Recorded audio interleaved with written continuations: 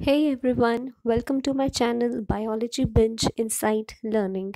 If you have not subscribed to my channel yet, then subscribe it and hit the bell icon so that you do not miss any update. And don't forget to like, share, and comment. So this video lesson is about modes of cell signaling. So first you need to know about what is cell signaling. So let's first focus on that. तो जब भी हम sales की बात करते हैं तो हमारे दिमाग में एक क्वेश्चन आता है कि सेल एक दूसरे के साथ कम्युनिकेशन कैसे करते हैं। That is due to the cell signalling. अब अलग अलग तरह के मॉलिक्यूल्स हैं जो कि कोई भी इंफॉर्मेशन को ट्रांसमिट करते हैं between the sales of multi cellular organisms. ये मॉलिक्यूल्स लिगेंड्स भी हो सकते हैं। अगर लिगेंड्स हैं तो they will bind two receptors जो कि उनके टारगेट सेल्स के ऊपर प्रेजेंट होंगे। और ये जो लिगेंड्स हैं इनकी भी आगे कई तरह की वैरायटीज़ हो सकती हैं। ऐसे ही जो उनके रिसेप्टर्स हैं वो भी वेरी करेंगे इन स्ट्रक्चर एंड इन फंक्शन। तो अलग तरह के लिगेंड्स के लिए अलग तरह के रिसेप्टर्स होंगे। तो एक तो सिग्नल ट्रांसमिटर्स हो गए लिगेंड्स एंड रिसेप्टर्स। अब स्ट्रक्चरली जो सिग्नलिंग मॉलिक्यूल्स हैं जो प्लांट्स और एनिमल्स यूज़ करते हैं वो सिंपल गैसेस भी हो सकते हैं और बहुत कॉम्प्लेक्स प्रोटीन्स भी हो सकते हैं। तो कुछ ऐसे सिग्नल्स होंगे जो लॉन्ग डिस्टेंसेस तक जाते हैं, जो लॉन्ग डिस्टेंस सिग्नल्स कैरी करते हैं, और कुछ ऐसे होंगे जो लोकली एक्ट करते हैं और नेबरिंग सेल्स के बीच में काम करेंगे। They will convey information between neighbouring cells. अब कुछ ऐसे भी सिग्नलिंग मॉलिक्यूल्स होंगे जिनका मोड ऑफ एक्शन अलग होगा।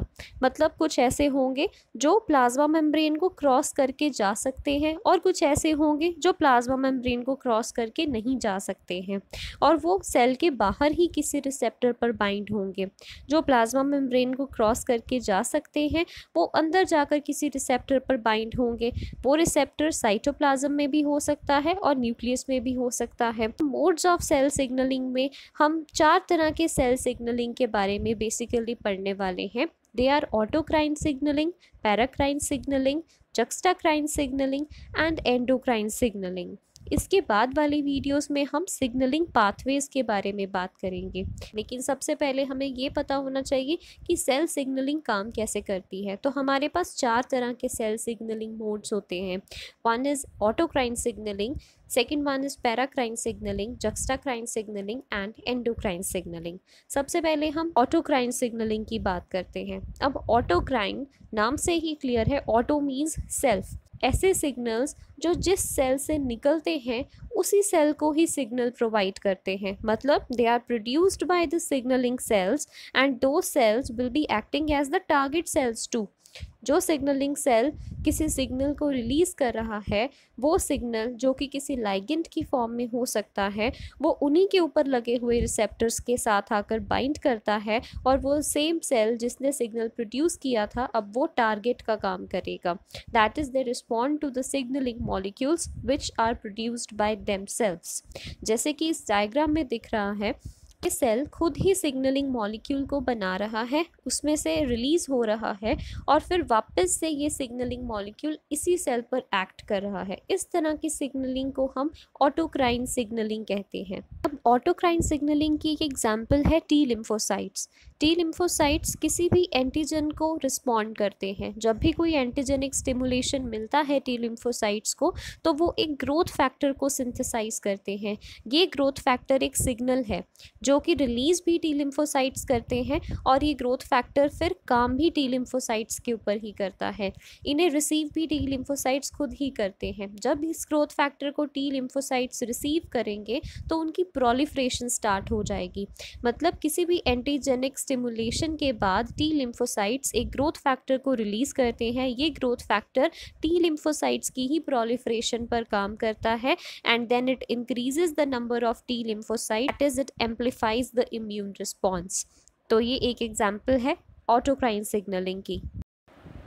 अब एक तरह की सिग्नलिंग है जक्स्टाक्राइन सिग्नलिंग। इसे हम कॉन्टैक्ट डिपेंडेंट सिग्नलिंग भी कहते हैं, क्योंकि यहाँ पर सिग्नलिंग सेल और टारगेट सेल के बीच में एक कॉन्टैक्ट इस्टेब्लिश होना ज़रूरी है।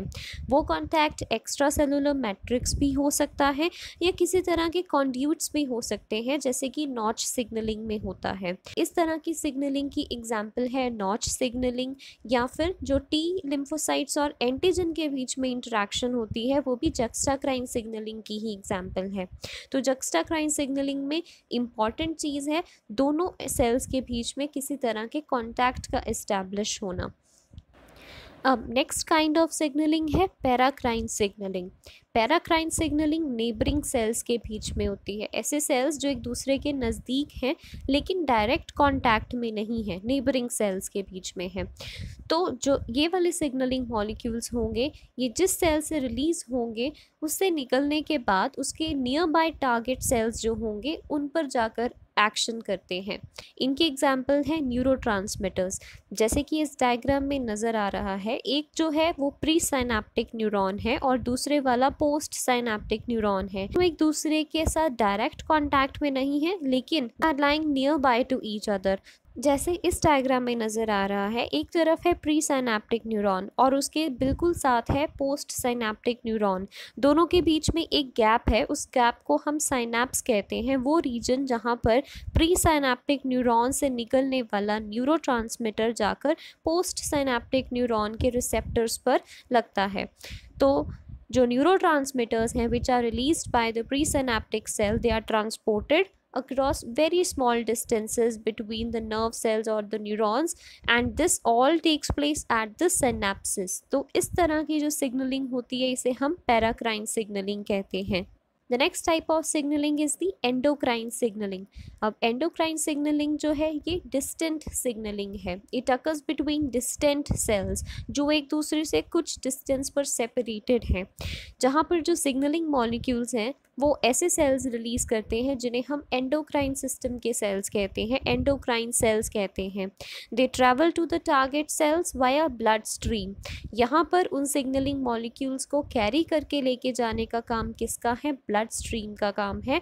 ब्लड लेकर जाता है सिग्नलिंग मॉलिक्यूल्स को उन सेल्स से जहाँ से वो रिलीज़ हुए हैं उन सेल्स तक जहाँ पर उनका टारगेट है, producing slower but long lasting response.